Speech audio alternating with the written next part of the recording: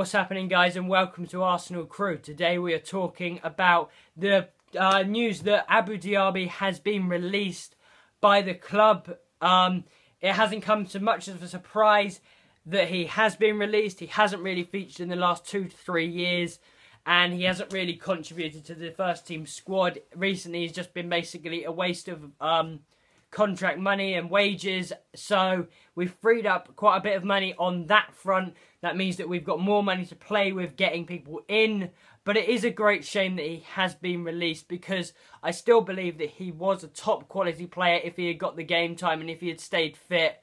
But sadly that didn't happen, and it means that he has been released by the club, which isn't obviously a surprise, and I think it's best for both parties that we break this bond that has been very, very strong for the last, well, his whole career that he's been at Arsenal. He's been there since 2006.